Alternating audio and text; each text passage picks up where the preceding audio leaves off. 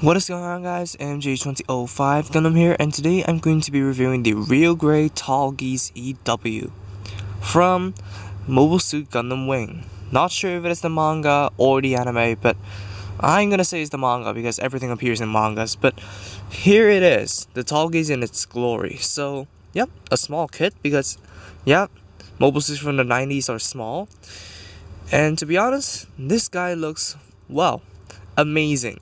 Like, I know I say this for all kits, but this guy just really has, like, not that much detail, but yet it still pops from the shelf because, first of all, the night motif, second of all, is not a Gundam.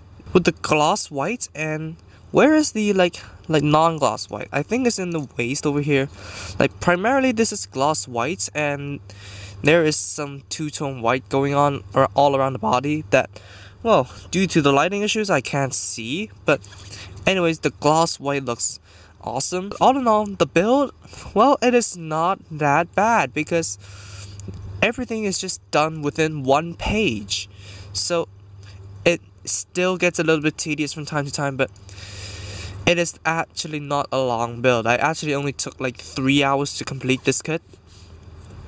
Because, well, mainly because of the backpack, it has so many mechanics inside of the backpack. Or much, I don't know. Grammar mistakes, I don't care. So yeah, this guy is just looking awesome. Seam line wise, not really that much, to be honest. I was gonna complain about the arms over here, but they just hit it so well that I do not really care. So this guy is just looking awesome. So for stickers, you have the decal sheet, but the only visible ones from a straight build is the visor. Because the visor comes in a clear, just plain old clear rubber plastic. So you need to put on the blue, metallic blue on the visor to make it look accurate. But all in all, it just looks pretty good. So there are some stickers that they tell you to put on during the build, like the ones in here, because they would be unreachable after you completed the build. I did that as well, so yep. But you can't see them anyway, so I think it's kind of a pointless thing to do. But anyways, that is it. Finally, an update to the 1144 Tallgeese after so many years. For the articulation of this kit, the head can go up and down, rotate. It is not on like a double joint, so it cannot go forward and back to the chicken neck, which is kind of a bummer. The arms are on like double hinge inside, so they can kind of pull out and just flip out like this. And they can rotate until everything collides with each other. The shoulder armor can move up and down. The arms can go up and down.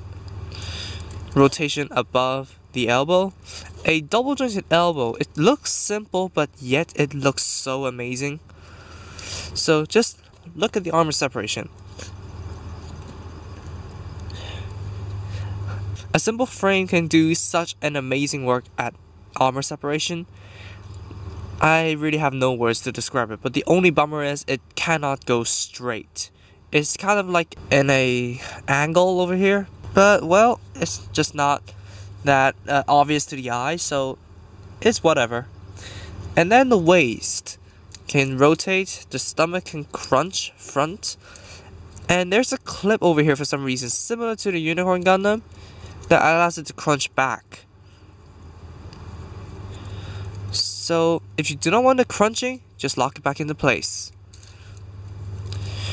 I don't know why that's there. I don't know whether to describe it as good or bad, but it's there, it's there. So you can do some more poses with the crunching backwards. So it is very, very good at crunching. Front skirts can move. Well, front skirts can move, which actually triggers the thruster movement. So look at this. It's semi-automatic, which is kind of good. And then the side skirts are pegged onto the legs. The back skirts can move a little bit. The legs have that kind of a joint where it allows it to go forward, but it is so not obvious that I really can't show on camera. And due to the thick thighs as well, treat it as a sexual euphemism. I don't care what you think. So the legs can go forwards, backwards, outwards, and this freaking thing pops off. So let's do it on this side. So it cannot really do that much outwards because of the limitations for the sizers pegging into the thighs. So yep, sideways is alright at best. And then a double jointed knee. So in the instructions it doesn't seem so much is happening, but look at this. Look at this. Still, not much is going on, but I really like how the armor separates here. Really nice. And I just need to peg this thing back on. The feet can go forwards and back, side to side, everything's falling off. Rotate, and then the toes can move up and down. And then the backpack. The mechanics I'm going to explain later in the accessory section. So for now, it can only go up and down, rotate at the base, rotate up and down at over here, and do a little bit of a rotation because it is pegged upwards in the torso. So all in all, articulation is pretty good for the Tallgeese. Since it is kind of like a leitmotif, it really needs all this articulation, and especially to get around when these guys are deploying the thrusters. So, well, articulation is pretty good. For the accessories, let's do the gimmicky stuff first. So, you have an opening cockpit over here, one flap, that's it. And then you have a figure of Zetches, looking nice. And then you have some different hands. So except for the fists you have over here, you have open hands. You have trigger finger hands, which is basically the holding hands. And an angled right trigger finger hand. So the first accessory you get is the Dober gun. So the Dober gun looks kind of like a long rifle, kind of like a sniper rifle. So it has like this rotating base over here. The handle can rotate, and then the support handle can rotate towards one direction only. And then this part can move, the barrel can extend and retract, this part can extend and retract, and then you can remove the clip. But there's nowhere to store it, but so it really has no point anyways. So for this arm over here, you attach it onto the shoulders. But first it can rotate at the base, rotate on the arm over here, and then it can rotate over here and then rotate over here. So this gun is pegged onto the right shoulder by opening up this flap. Just stick it in. Well, just stick it in and here you go.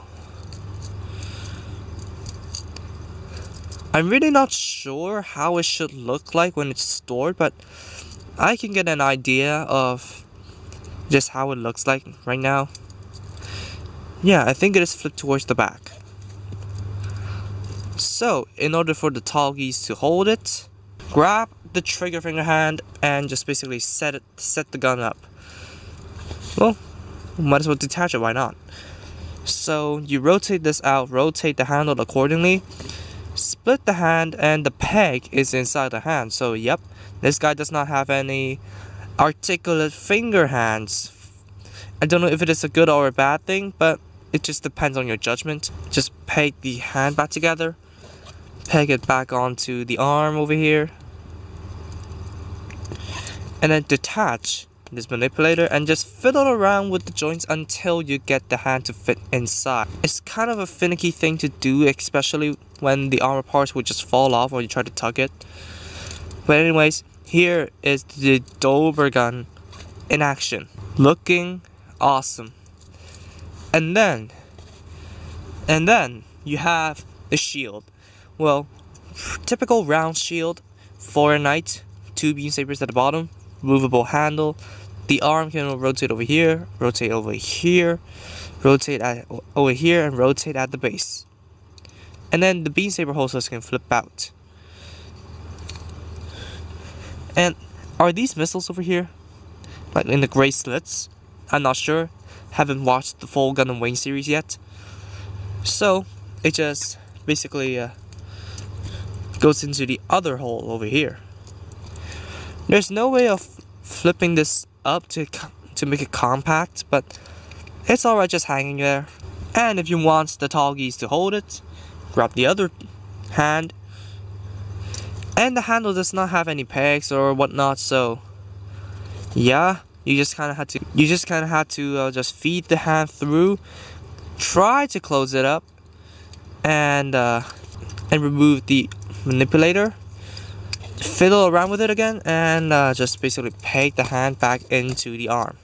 It's kinda okay, but I'm just still a little bit annoyed about the position it is in. But anyways, so last but not least, we have the beams they restored in the shield, so they can be flipped out, tugged, pulled out. And then you have 4 beams, a set of clear beams, which, well, great for customization and whatnot. And then you have a set of pink beams, which is pretty good because, well, with the pink beams, anime accuracy, with the clear beams, customization. So yep, there you have it. And then you have the vernier pack, which is really complicated with what's going on in there. So to deploy the thrusters, you need to open up these 2 parts first, and then open up the bottom. And do you see this little tab over here? Bandai tells you to pull it down, but it's only gonna wear down your fingernail. So what I do to cheese this mechanic is to tug onto the thrusters over here, and it opens up this part. And then you just tug the thrusters down with the wings, and then just open up the wings. And here you have it. Well, position the thrusters however you like, I really don't care. Well, it is deployed, and it just looks very awesome. And here you have it. All the thrusters are deployed. Well, with a mini wingspan, it makes the Tallgeese more spiced up, if anything else.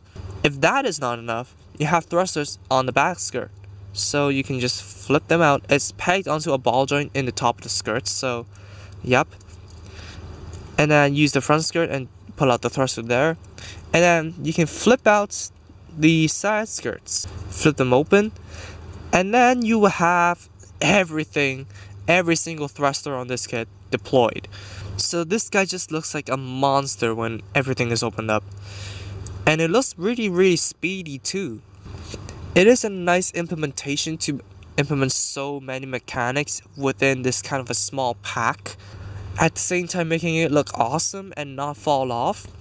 So this guy, yep, it does successfully continue the trend of being a sturdy real grade kit after the Unicorn Gundam. This guy's parts are not going anywhere. And there are so many mechanics inside, yet it does not fall off at all. It just kind of just goes out of position, which is to be expected with an opening pack like that. But anyways, this guy with all the accessories looks awesome, and it's sturdy as hell. So that is the accessories for the Tallgeese EW. So, for comparisons, the only thing I can think of is the real grade Wing Gundam Kotoki.